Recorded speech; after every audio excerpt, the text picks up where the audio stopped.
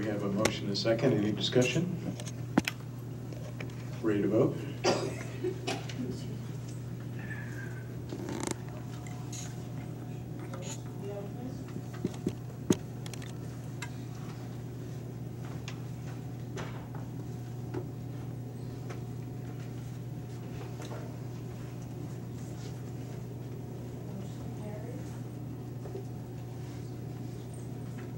Next on the agenda is school highlights.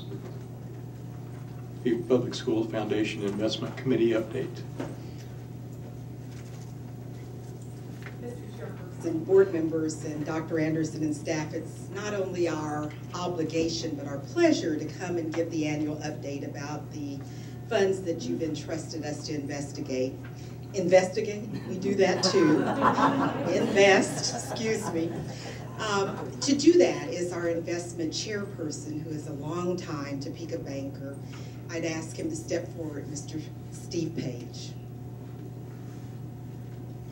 Thank you. Thank you, Pam. Members of the board, Dr. Anderson, it is a pleasure to be here so long as we have good news. And today we do have good news, I think. Can you all hear me okay? I think in your packets there should be 3 slides relating to the 3 portfolios that the investment committee is responsible for. And just as a reminder, we work with Clayton Financial, who are the actual managers, and our committee. I'd like to thank Scott Mickelson, Janice Ellie, Steve Herron, and Kirk Johnson, members of our committee, for their work as well. I think the first portfolio overview that's in your packet should be for the sports park. And I would just go point out a couple of things. So first of all, under the asset allocation, you'll see that the investments are split between equities and fixed income. And at this point, we're near the top of the equity allocation according to the guidelines. We're almost at 80%, and that's divided between domestic equity and international equity. Incidentally, all the investments in all of these portfolios are in either mutual funds or exchange-traded funds. There are no individual securities in those kinds of funds. As of the end of September, which is the most recent data that we have, if you look under the components of change, you'll see that the ending value was just under $2 million for the sports park. I would say as of today, although I don't have the number, it is well over $2 million as the stock market has continued to rise since the end of the quarter. I'd also mention that at the end of 2012, the fund was about $640,000. So we've had some significant growth, some significant contributions that have pushed this fund over the $2 million mark at this point. In terms of, if you're interested in performance numbers, the portfolio for the year ending September 30th earned over 14% for that year. In the last 3 years, it's well over 7%. And those numbers are right in line with the benchmarks that we use to measure the performance of our managers. So that's where we are in the sports park. Any questions in regard to that? Yes? Have there been any withdrawals made from the Not fund? during the last year. Now, there were significant withdrawals made in 2015 for the turf on the football field. And so returns were continually reinvested? Yes, everything else has been reinvested since then. Very good. Any other questions? We'll move on to the next slide, which is for the education fund. This fund is managed more conservatively because, for one thing, it's smaller. You'll note under the components of change that at the end of the quarter, the ending value was just over $237,000. For the last 3 years, it's grown by about $37,000, and so we're just over $237,000. If you look at the asset allocation, There is, again, a significant portion allocated to equities, but it's closer to 60%, which is near the top of the range that we use under the investment guidelines for this fund. Since this fund is more conservatively invested, the returns haven't been quite as glossy as they were for the sports park. Over the last year, portfolio earned over 11%. Over the last 3 years, just under 6% per year. That is the education fund. And I don't think we've had any withdrawals from that fund, have we, Pam? Any questions on the education fund? The final slide is for the newest fund, which we call the Highlander Fund. And we received at inception $478,039 in this fund. At the end of September, we were at $496,256. And this fund is managed in almost the identical way that the education fund is. In other words, we're up to around 60% in equities and 40% in fixed income. Since inception, which is since May 31, so you only got a 4-month history here, the portfolio has earned 4% over that 4-month period. Any questions on the Highlander Fund? In the interest of time, that's all I have to present, but I would be glad to answer any other questions that you might have. Any questions? Dr. Mickelson. Just one comment. I serve on this committee and just want to reassure my colleagues that the Clayton Group is well represented. The committee is very active and listens. We meet quarterly the third Tuesday after the quarter ends, I think is our date. But there's 2 members in the Clayton Group that come and provide this report. Mr. Page very capably leads this committee, and so I think it's in good hands. So. Okay. Thanks for your being on the committee as well. Thanks for your report. Very good report. Thank you very much.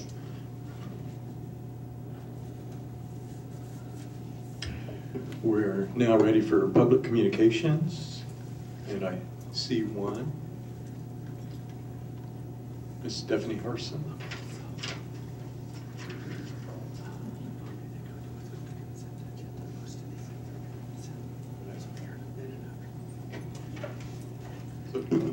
Stephanie, I don't have a thing, but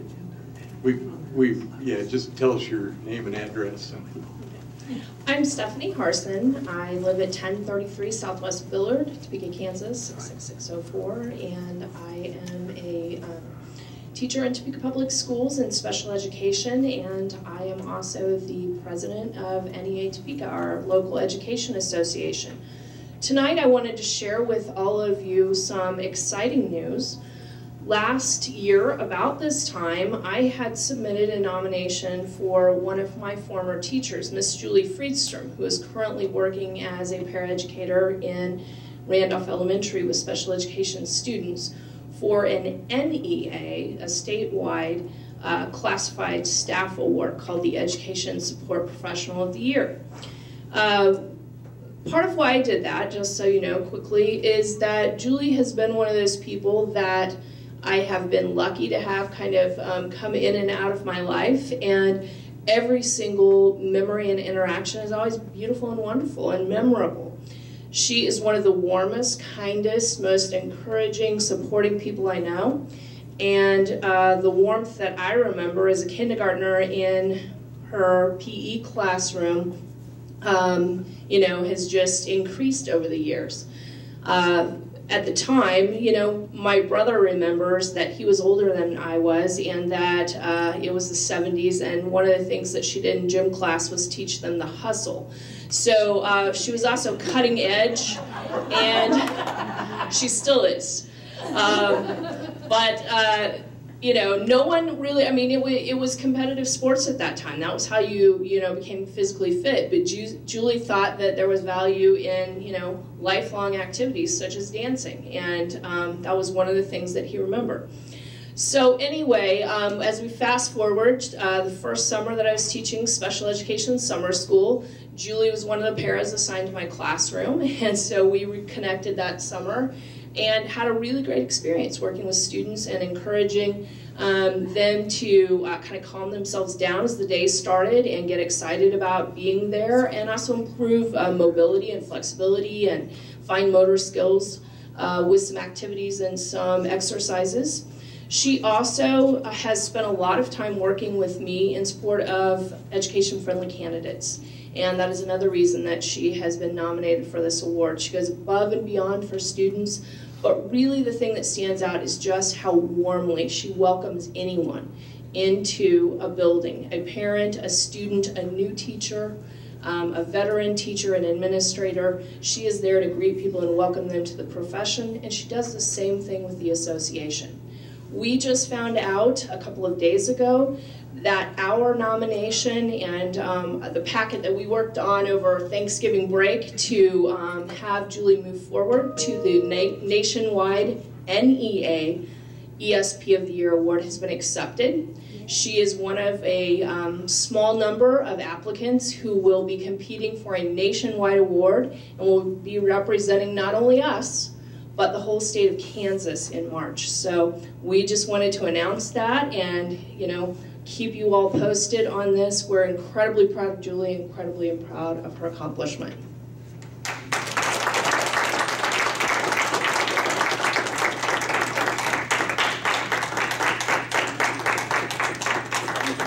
Dr. Anderson and board members, I am beyond humbled and honored to be receiving the earlier award that I did in April, and I look forward to going to the National Convention over spring break.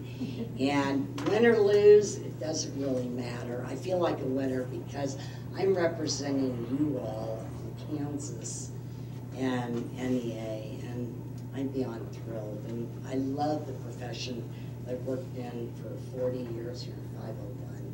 And so I say thank you very much.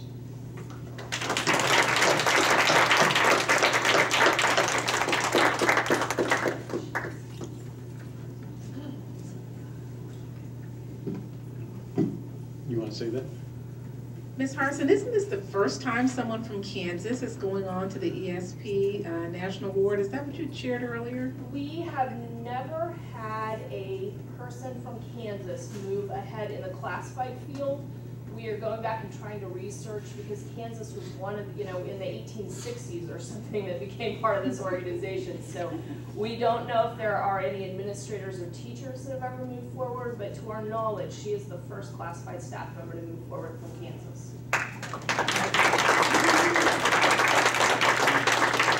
Ms. Friedman, don't you have a grandson that's at McCarter, is that right? Yes, that is correct. Just one, and you got another one on the way, is that right? Yes, Okay. I have a 3-year-old grandson moving up, hopefully to do the 501 Academy next year. I might add that we are honored that you're representing us. Thank you very much, Dr. Larson. We are now ready for disposition of business by consent.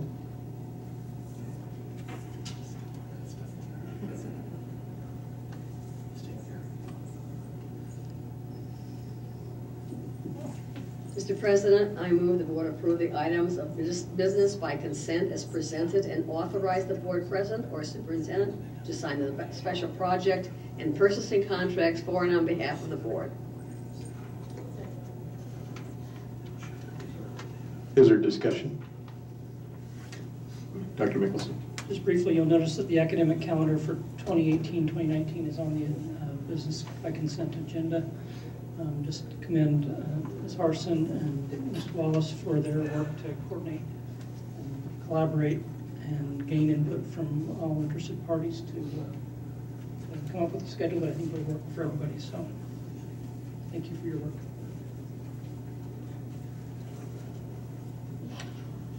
We're ready for a vote.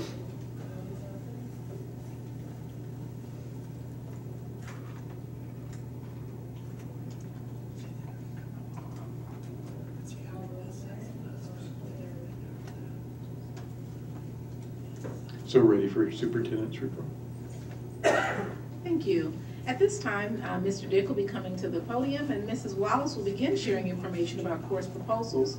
As you have questions, at this time, we're just presenting it as a discussion item because we really wanted you to have time to review it, listen a little bit to the direction that we're going and some of the rationale behind some of the courses. And then the next meeting, we'll be asking for you to vote on course proposals rather than having it all done at one meeting. With that, I'm going to turn it over to Ms. Wallace, and on the screen is the same form that you have at your desk or at your table. So I'll turn it over to Ms. Wallace to start, and Mr. Dick is available to answer questions and to add to her comments. Okay. As you look at it, there are several that are some cleanup items, changes of titles to make things more succinct in the program of studies. And then there are some removals of courses that are being replaced by other courses. One example is in forensics.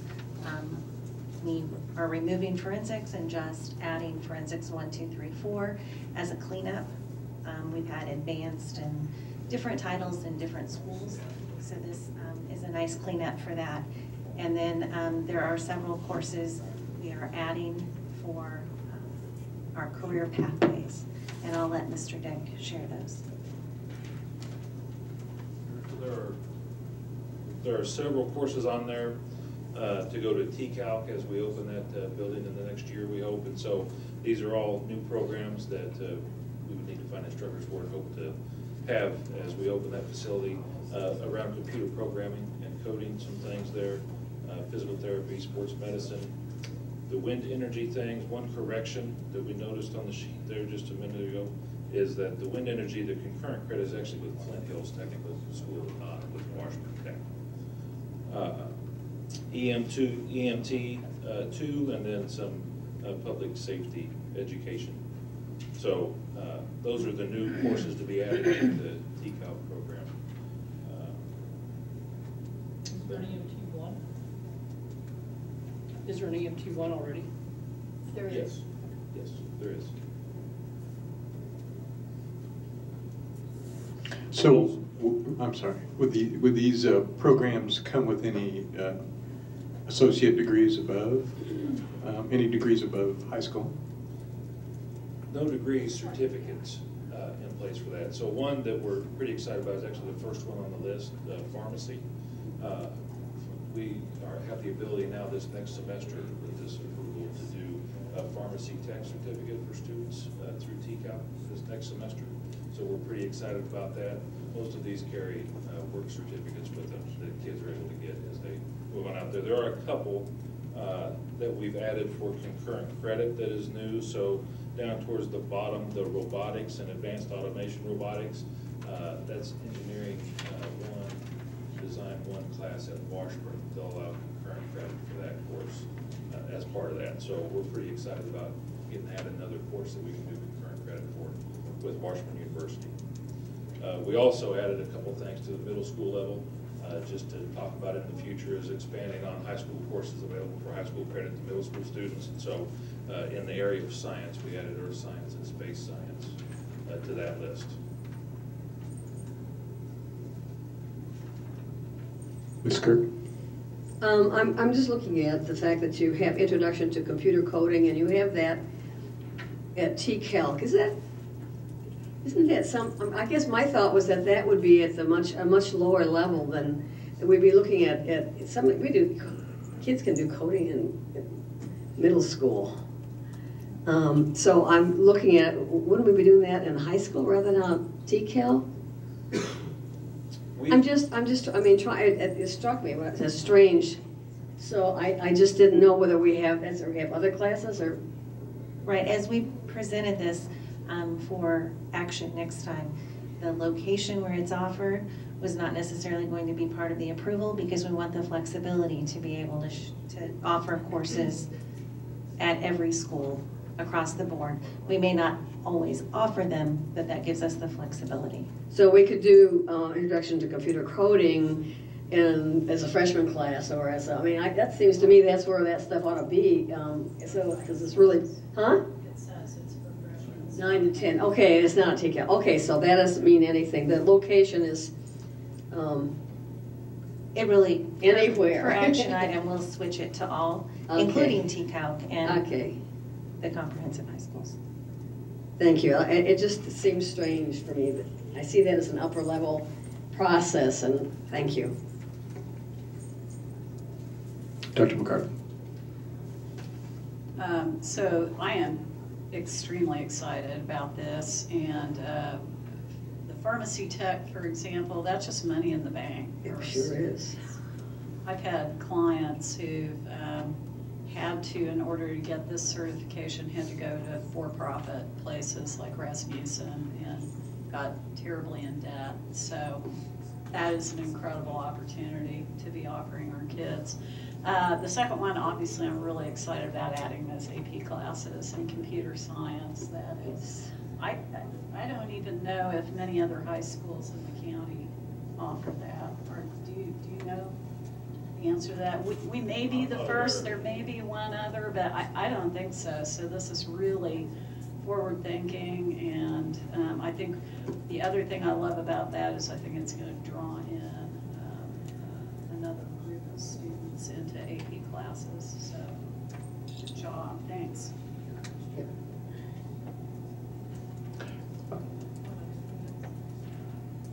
I have just one question.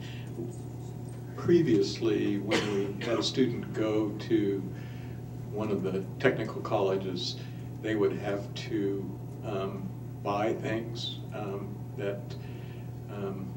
like tools for welding or something like that. So are any of these classes with Flint Hills or WIT, I mean, do we need to furnish money for them, or? No, the ones that we offer here, and as part of TCOP, we take care of all of those materials for students.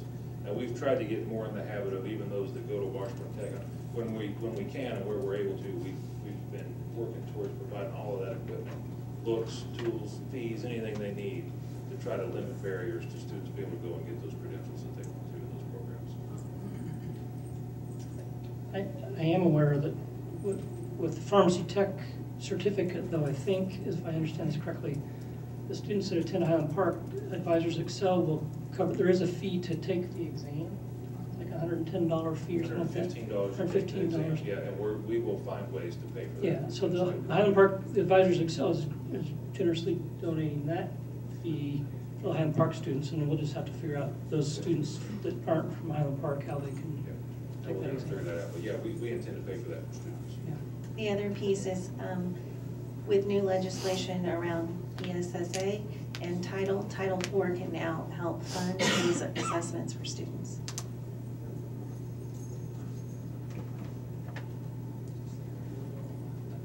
There are no other questions. As you can see, this particular set of course proposals really is aligned to our strategic plan, and it's focused on college and career readiness, which may be a little different than proposals you've seen in the past.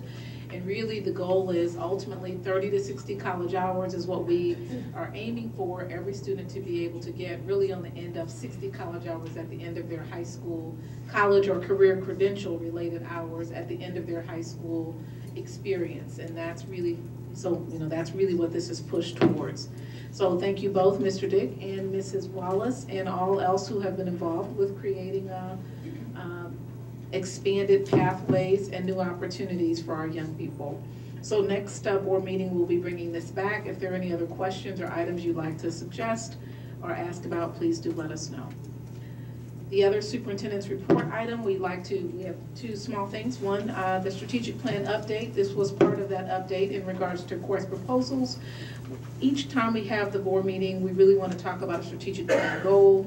The January one will be dual language, and Dr. Gomez will fly in for that meeting, and he'll be giving an update on the dual language equity end of that piece.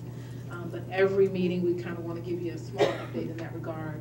We did just have our, as they bring up the video, our mentor meeting under College and Career Readiness. We have mentors throughout central office who are now assigned to seniors. Last year, 75% of those students did graduate and or go directly into a career out of who participated.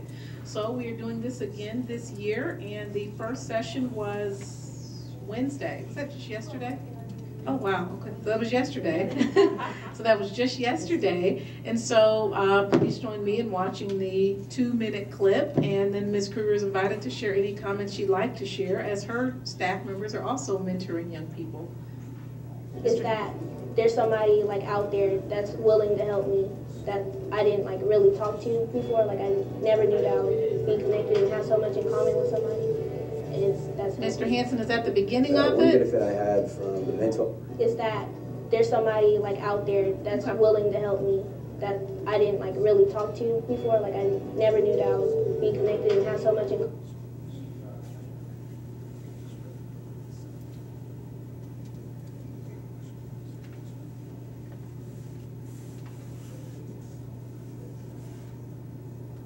Is that there's somebody like out there that's willing to help me that I didn't like really talk to before. Like I never knew that I would be connected and have so much in common with somebody, and that's helped me. One benefit I had from the mentorship program is that my mentor, McDonald, he just made sure that I was on top of my grades and stayed on me about my physics grade because it was my lowest grade and made sure I kept it up and kept getting it up. Well, my first experience with Rob Sykes was pretty cool. He just kind of talked about himself and what he went through and how he got to where he was at today, how he felt that that could contribute to what I'm trying to attain. We actually have each other's phone numbers, and so once in a while we would text each other and see how we're doing. With the kickoff being very close to the Apply Kansas Day, they were able to stay and assist in making sure that students were, filling out college applications. And although many of our students really know how to do that, having someone right behind them as accountability and support and encouragement is really huge. I've never had a mentor, and I'd like to have one throughout college because it helped me with getting through it and keeping on track and stuff like that. So after school, I would like to be somewhere in the accounting field, CPA, cost accounting, or forensic accounting. After high school, I want to go to K-State to do the business program and become an accountant.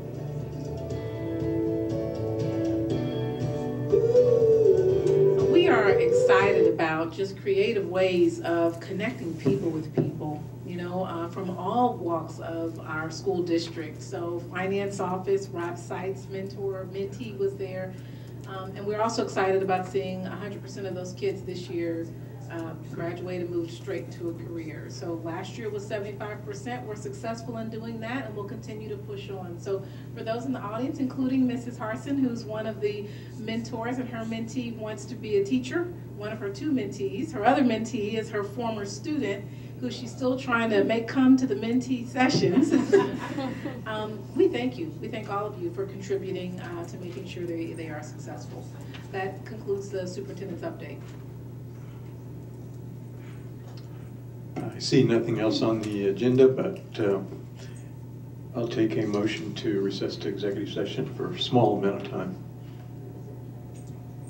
Mr. President, I move the board recess to executive session to discuss individual employee contracts pursuant to the non-elected personnel exception under COMA, and the open meeting will resume at, recommendations here, 8 o'clock. Take us an hour. 7:30. 20 minutes, okay, 7:30. I hope you're right. So before we do that, No action other than adjournment. That's all we will do. I skipped board comments. I cut you guys out. So, okay, well, I just have one. 7:35 to say that. I gave you a copy of this abstract from the top program at in Wichita on early childhood education. It studies the kids for 4 years and has some very significant findings for their early childhood education. And it just made me feel like, ever since I've been on the board and you longer-term board members, you've had the right ideas that early childhood education is very, very important. So that was my comment. So.